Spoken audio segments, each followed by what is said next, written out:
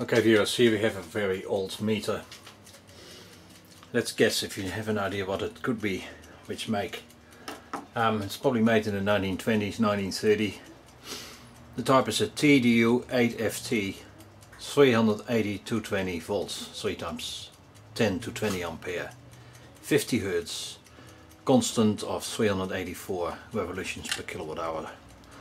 Laag tarief, hoog tarief, de indicator, en GEB Leeuwarden.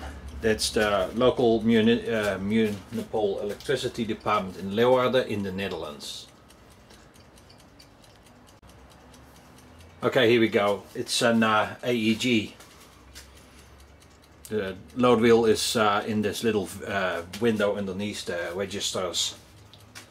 I'll take the cover off and we'll have a look inside. Okay, this is the inside of the meter cover, embossed AEG, Allgemein Electriciteitsgesellschaft.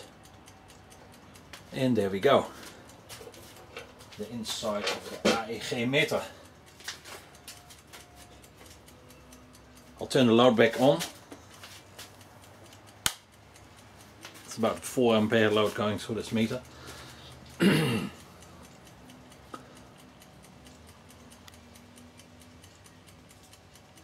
The current coils are these ones with flat ribbon copper, and the voltage coils are above them, the round circles. I may need to zoom out for this one a little bit and we get into the details of the actual registers themselves. So I'll just do a sweep over. Here's the registers, there's the second load wheel, and there's the first load wheel on top. The relay is interesting. It can actually be activated from 380 and 240 volts or 220 volts. That's a neutral, the red one. I'm not sure if you can see it on the camera. Let's have a look.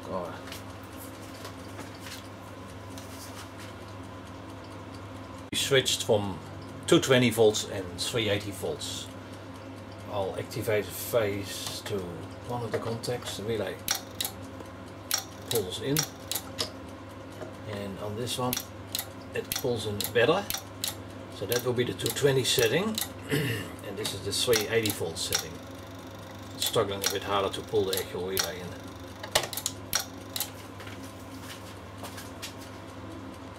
This can be realized by means of the two resistors, that one and the other one on top.